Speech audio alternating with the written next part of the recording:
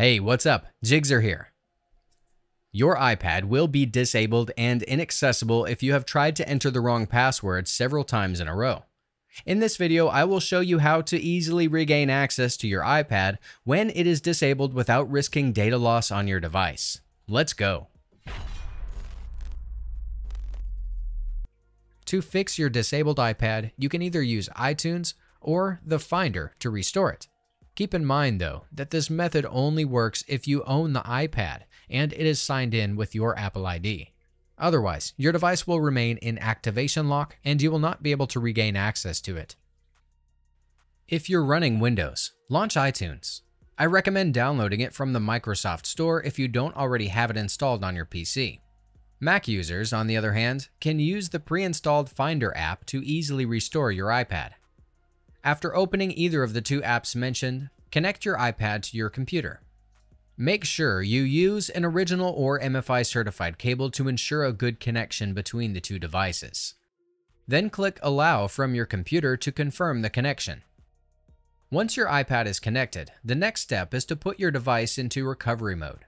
By entering recovery mode, you can easily restore and reset your iPad to regain access to the device.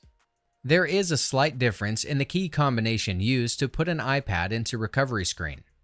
For iPads with a home button, press and hold both the home button and the top or side button at the same time. Keep holding and release them once you see the recovery mode screen. If your iPad does not have a home button, press and release the volume buttons respectively. Then long press the top button until the recovery mode screen appears. After entering recovery mode, select your device from the iTunes or Finder dashboard and click Restore iPad. Confirm with Restore and Update, and wait while the program resets your iPad. Note that after the reset, your data should be completely wiped, so you can set it up like new. Don't worry if you have created a backup on your computer or iCloud account. Restoring your data should be easy enough after you have erased your iPad successfully. Keep in mind that sometimes restoring your device through iTunes or the Finder may be ineffective. If this happens, another alternative you can try is to use a third-party application. If using iTunes or Finder doesn't solve the problem on your device due to their limited features, I recommend the third-party software iMyFone Lock Wiper.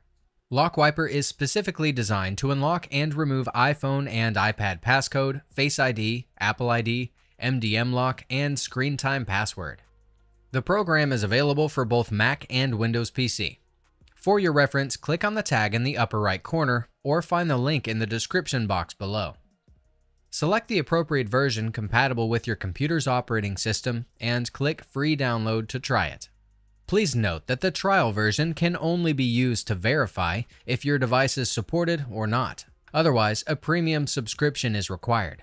For full access, you can choose between a one-time payment or a recurring subscription that you can cancel anytime. After downloading, run the executable file and follow the on-screen instructions to install it on your computer.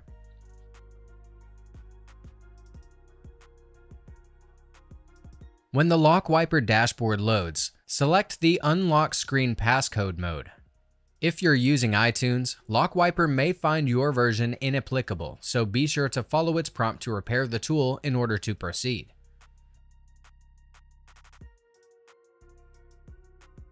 After the repair, restart Lock Wiper and click Unlock Screen Passcode again.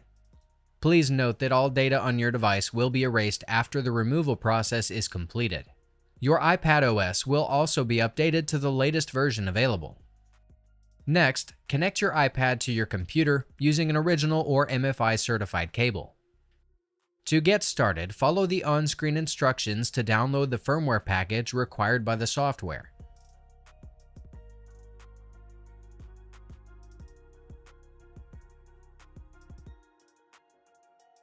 Once the firmware has been successfully downloaded and extracted, you will need to put your iPad into recovery mode.